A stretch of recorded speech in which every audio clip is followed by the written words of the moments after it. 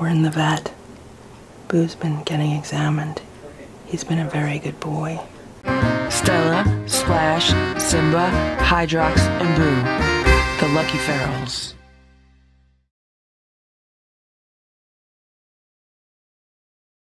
8:40 a.m. Boo slept on the bed all night. And right now I've been playing with him with the laser pointer to give him some exercise. So this laser pointer, it's already starting to die. The batteries are starting to die on it already. It's only been a few days. So this morning I did the thing with the venison nugget again, where I incorporate water into the venison nugget and it becomes much more like a squeeze up or a soft pate. And Boo should like it. The only problem is I gave it to him today and he was like staring at it like, what did you just feed me? So I had to take one of the freeze-dried chicken bites and kind of pulverize it on top. And it's weird, like I could do that and then feed it to the cats and they won't eat it. They have to see me do that. It becomes like this thing where they have to watch me put the freeze-dried on and then they eat it. It's 10:10 a.m. right now. And I got a late start today. And the cats are downstairs, Boo's upstairs. So I'm juggling the cats again. And I forgot how difficult that was. So, yeah, I feel like everything is taking twice as long as it normally takes. But there's Hydrox. He's outside. I gave him some food. He was laying in the corner by the house trying to find a warm spot. It got cooler last night. It was probably down in the 60s. And right now, Boo's rubbing up all against me. Boo is going to the vet in a few hours. We have a 3 o'clock appointment, so I made sure I played with him this morning to work off a bunch of his energy, and he had a good breakfast. Still waiting for him to poop so I could get a fresh stool sample. I do have one from the other day that I've put in a Ziploc bag. I know that sounds gross. But the reason I did that is because sometimes Boo doesn't poop every day, which is not good. But hopefully he will before we have to leave. The carrier has been out for days. And the wee-wee pad has also been out for days. And I put the wee-wee pad in the carrier. I'm going to spray them down with some essential oil calming spray.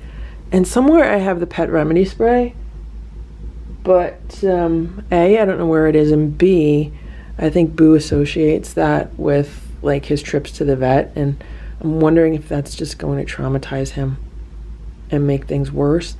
But I do have the small spray bottle of it, so I'm thinking of bringing that with me, you know, just in case it's needed. I also have some fresh catnip that I picked yesterday that I might give to him also, like a little bit before we go. So hopefully everything will go well, and we'll see what happens. Again, it's a new vet that I've never been to before, so it's going to be an experience. It'll be an adventure. Me and Boo, we're going on an adventure later, right, Boo? We're going on an adventure. I don't really call it the kitty cat club anymore because this vet doesn't just do cats. And the vet I took Simba to doesn't just do cats. But when the cats were going to the kitty cat club, that vet only specialized in cats. So, yeah, so that's why it's just an adventure.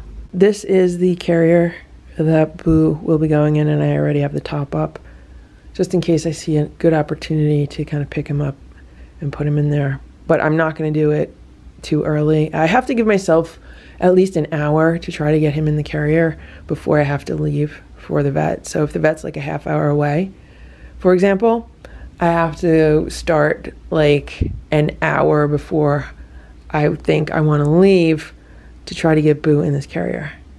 That way it'll give me plenty of time, and I don't mind if I'm at the the vet early. But the reason I'm using this carrier is because I feel like this is the strongest and sturdiest carrier of the ones that I do have. So I have this one. I have the collapsible carrier that I used with the cats outside to kind of train them to walk into a carrier.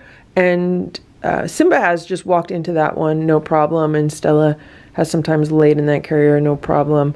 The problem is when I used it on Boo, the first time I used it on Boo, Boo escaped from it. He was like Boudini and totally escaped from it. Thankfully, he was still in his room at the time. So it wasn't like he was in the car or in the middle of being carried through a parking lot. So I have that one. Then I have one similar to this one, but a little bit bigger, and it does not have a top entry. And that's like an old one that we used for a dog many years ago. So that's the third one. And then the fourth one is the soft-sided carrier. I want to say it's like a Sherpa or something. And that's a really nice carrier too. And I would honestly prefer to use that carrier. But the issue with that carrier is that it has mesh sides. So I don't trust that one for Boo. I feel like out of all of the cats, Boo is the strongest fighter. He was living outside the longest. So he is the one that's going to try to get out of these carriers the most. So out of all the carriers, I really feel like this one is the most secure for him. It is 1:25 p.m. right now, and I am supposed to be leaving with Boo in about an hour. And he has not pooped in the past 24 hours, and he has a history of pooping in the carrier on the way to the vet. Like, Boo gets a nervous stomach on the way to the vet.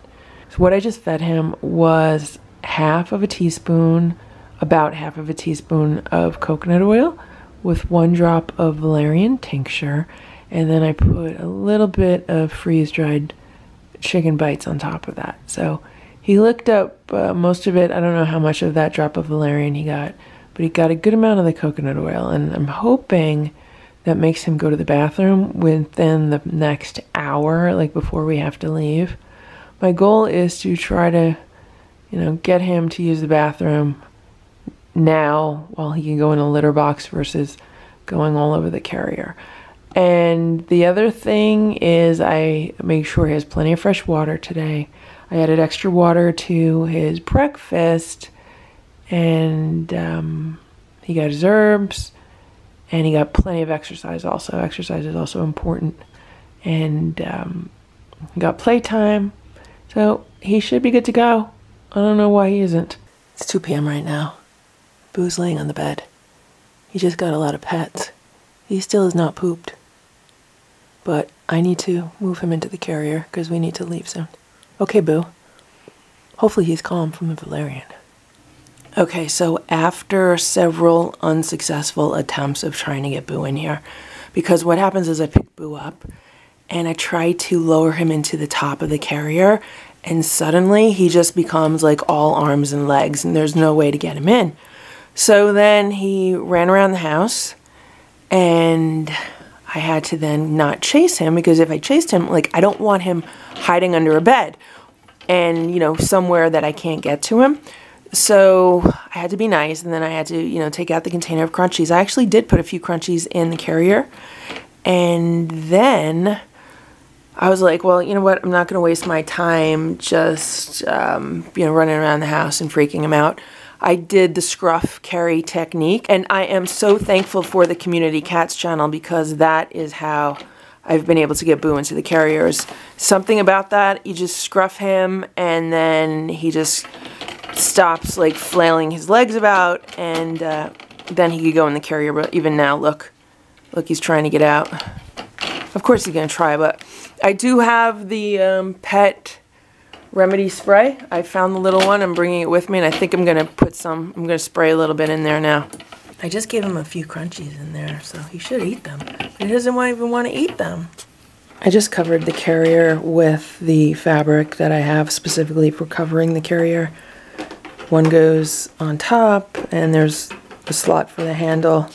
The other goes over the front. Now, Boo's gonna try as hard as he can to get out of this thing. And we know he's an escape artist, so I just have to hope that this thing is strong enough to hold him, and it should be. And this is another reason why I did not want the cats upstairs, because this is going to stress them out, and then they're going to get stressed out and stress Boo out. So Boo has a toy in there. I gave him one of the catnip hearts. And I do have that pet remedy spray, and I'm going to spray that also, but I just need to find it. I brought it up, but I gotta find it. I just sprayed Boo's piece of birthday cake with the pet remedy. I did it once on each side, and I'm going to put this in the carrier with him. Hopefully this will slide between the slots. Boo has calmed down. I just filled up a little bag of crunchies so he could have a reward when he's done. We just got in the car. Boo's not happy. It's okay, Boo. It's okay.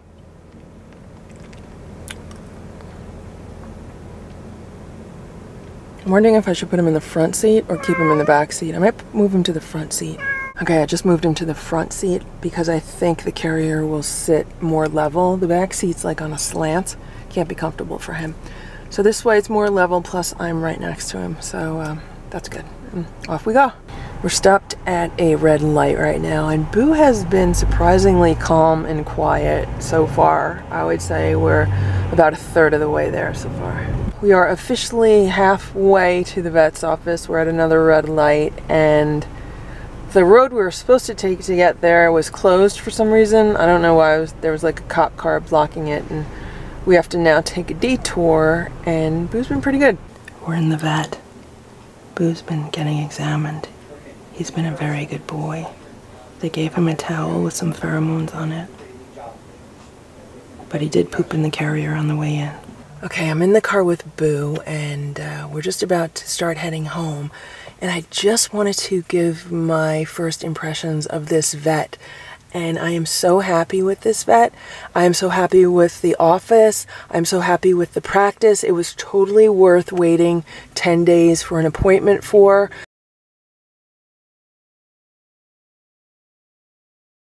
He's a holistic vet, just like the last vet was that I brought to Simba, but the practices are so different. I wasn't 100% happy with the vet that I took Simba to, just some of the things that I saw there, like how they were handling him and stuff like that. And this vet, oh my gosh, he totally knew what he was doing. He and I were like totally on the same wavelength as far as like raw food and natural food and things to do for Boo and just cats in general. And I am so happy. I'm so happy. So basically it pays to, it definitely pays to shop around and do comparison shopping for vets. If you're not 100% happy with the vet you go to, definitely try other vets. We're paying for, when we go to a vet, we're paying them for their knowledge and for their resources and for their service. So they're actually working for us.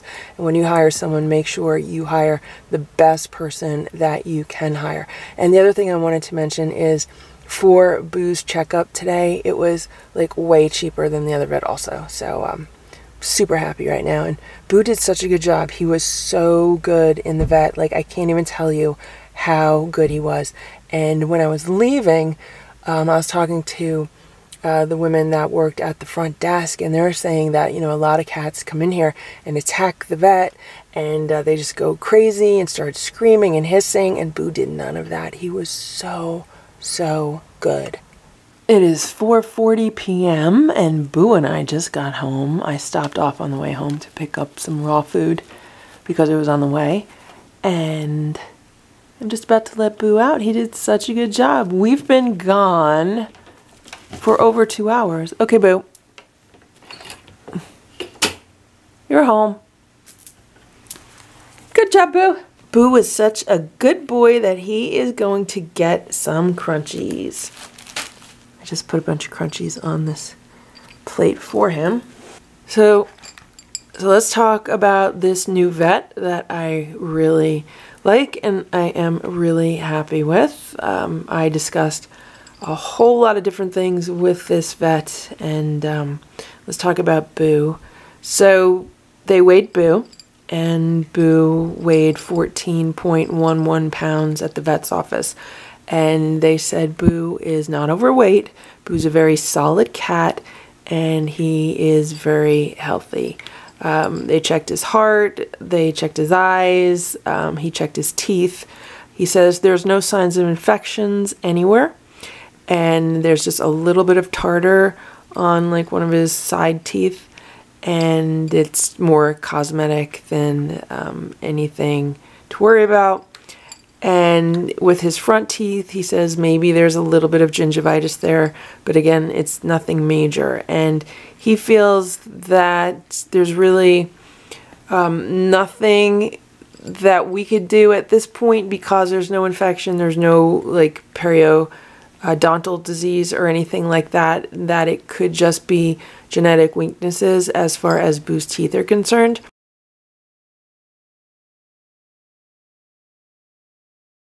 He also feels that Boo might end up losing all of his incisors, which are the front teeth between his two fangs. He says that does happen to cats and dogs, and it's not uncommon.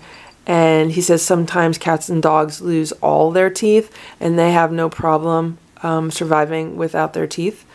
And, you know, it's just like a whole wide range of teeth and mouth issues. But he says Boo is very healthy based on his exam, and that if I did not tell him that Boo was FIV positive, there's no way he would ever know that. So there's no signs or symptoms or anything else. And so overall it was good. He definitely advocates a raw food diet because it is the most biologically appropriate diet for animals. And then we talked about dry food, and he told me that it is a myth that dry food is good for their teeth. There's really no evidence to support that, and it's really just a tactic used by companies that make dry food to try to sell more dry food. We talked about giving Boo fresh bones, like I gave him a chicken wing bone the other day. He said that could be great for him because that actually is something that is very helpful for teeth and mouth health. What else did we talk about? He told me that Nordic Naturals is making omega-3 supplements specifically for pets. I didn't know that they were doing that, so he doesn't mind giving fish oil to cats or dogs. He also gave me information about a website about oral health and wellness for animals, which I have to look into. And then he also told me about a product, like an immune support product for Boo if I wanted to put him on that. But I told him that I had used immune support herbs for Boo in the past, and I currently also have some for him. And so we're kind of on the same page with that stuff. The one thing about this, that he's not very, very well versed in herbs and their use, but he is a natural vet, and he is very holistically minded, which is great.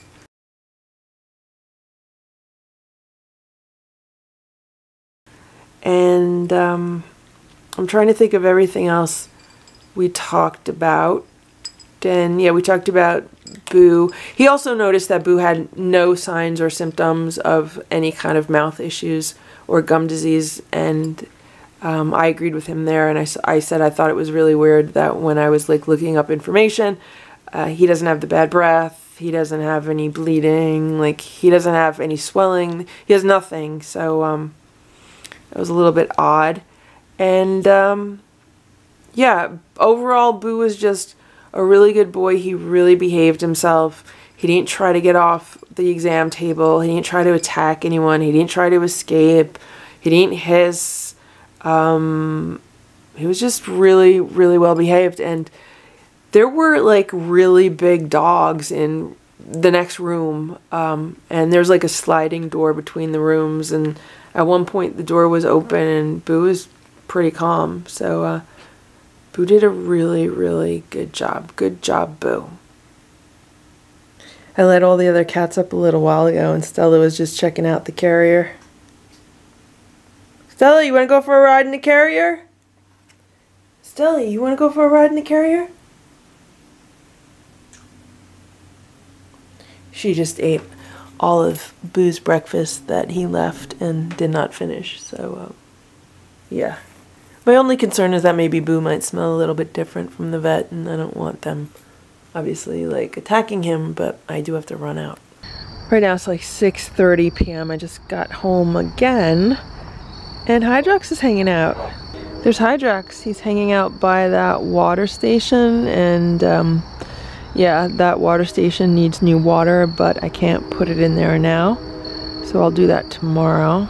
There's still some water in here. There's a little bit of algae growing on the bottom, but I just put a plate of food down for Hydrox. It's half of a can of the Nature's Variety with some herbs on it and some green powder, catgrass powder, and some ground up pumpkin seeds. Hydrox, are you going to eat some food?